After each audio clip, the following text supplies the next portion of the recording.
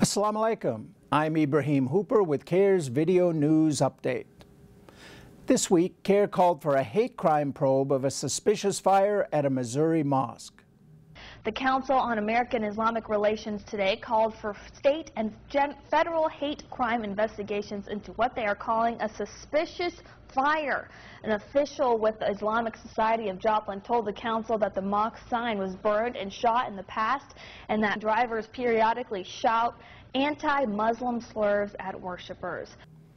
CAIR's San Antonio chapter also called on the FBI to investigate hate graffiti targeting a Muslim family in that city. The San Antonio chapter of the Council on American-Islamic Relations called on local, state, and federal law enforcement authorities to get to the bottom of this hate crime. The family is of Pakistani heritage and has lived here since 1978 in this home for 18 years without any problems until now. And in Minnesota, CAIR urged the Department of Justice to investigate anti-Muslim bias in the rejection of a proposed Islamic center. The Center for American-Islamic Relations asked the Justice Department to review the decision. It's hard to say really what it is, whether it's, religious discrimination or national origin or even racial discrimination. In California, CAIR's San Diego chapter helped a Muslim citizen stranded in Bahrain after being placed on the no-fly list. A local Muslim American stranded overseas after being placed on the no-fly list will get quite a greeting when he arrives here tomorrow at Lindbergh Field.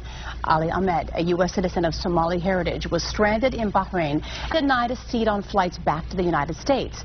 Last week, the local chapter of the Council on American-Islamic Relations said that his placement on the no-fly list was a violation of his civil rights. Members of the civil rights group will be at the gate to welcome Ali Ahmed home. In St. Louis and Washington, D.C., CAIR took part in events marking Torture Awareness Month. Well, also happening today, Scott, local leaders and community activists will come together for a demonstration just like this one. Yeah, the event aims to take a stance against torture. Now, the protest is being held by the St. Louis chapter of the Council on American-Islamic Relations in the National Religious Campaign Against Torture. It's to coincide with National Torture Awareness Month. Today we stand before Congress and we say in one voice, no to torture, yes to the Constitution, and never again. Thank you. CAIR called on Apple to review its policies after several Farsi-speaking customers say they were denied service because of their language or national origin. Now, the Council on American-Islamic Relations and the National Iranian-American Council are now asking Apple to review its policies regarding the enforcement of these sanctions. And finally, following intervention by CAIR, the Navy agreed to remove a training target that showed a Muslim woman in a headscarf pointing a gun with verses from the Quran in the background. To receive CAIR updates and action alerts, sign up at CAIR.com.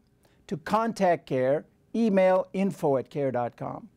Assalamu alaikum. Peace to you. Learn more at CAIR.com.